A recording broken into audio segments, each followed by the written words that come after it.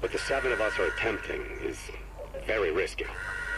I suspect they are not the only ones watching, but it must be done or we lose the bridge forever.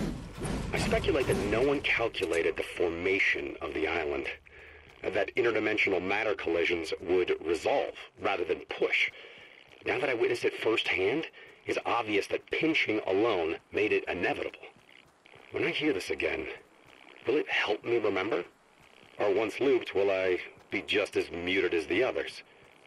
No matter. It seems the lengthy precautions worked. The theorem was a success.